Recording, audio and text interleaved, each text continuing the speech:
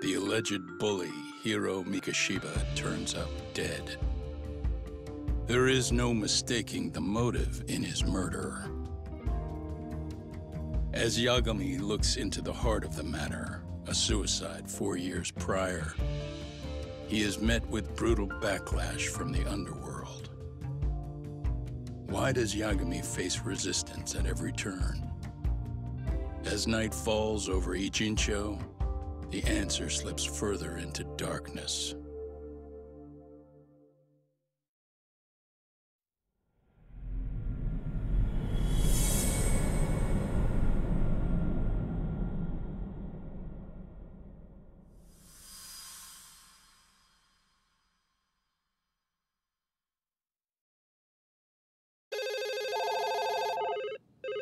Yes, we have grief counselors on site. Hello.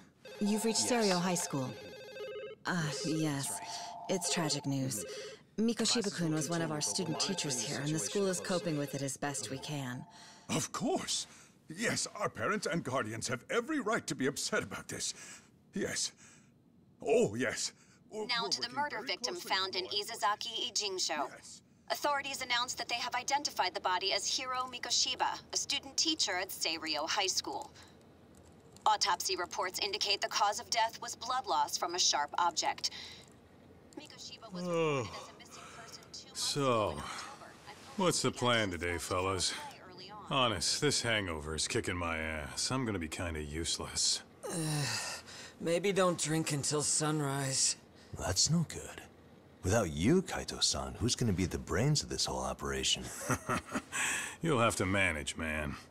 I figure I'll head back to Seirio High today. I should check in on Sawa-sensei, see how she's holding up. She's got a lot on her shoulders now, huh? Pretty teacher like her doesn't deserve it.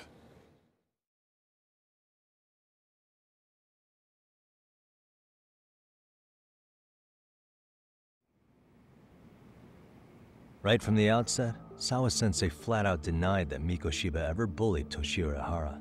But then we learned she confronted him about his actions 4 years ago, which means she was starting to suspect he was the bully. Then some chicken shades shows up, makes some threats, and suddenly teacher's lips are sealed shut, huh? Whoever she was, she has to be involved with the murder. How else could she have Mikoshiba's picture from right before he died? It's almost like the killer was trying to hide any trace of bullying. And if so, that's pretty bizarre. Why is that? I mean, if Mikoshiba really was the bully, why bother covering that up? Wouldn't it work in their favor if word of that spread? That way the murder would be, I don't know, more justified? Yeah, I do see the logic there. Okay. But what gets me is, why would Sawa-sensei change her answer like that? Have you considered she may have been pressured to hide the truth? Perhaps by an overcautious superior? I wouldn't put it past Chairman Okuda to pull something like that. I doubt he has that kind of sway over her, though. Sawa-sensei doesn't exactly mince words with him. Guess we'll have to ask her directly if we really want to know. Yeah, but didn't she make it pretty clear you need to keep your distance? What kind of a detective would I be if I gave up because of that? Point taken.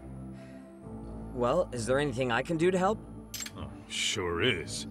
Help me kick this damn hangover. Say what? Might as well hang back, Sugiura.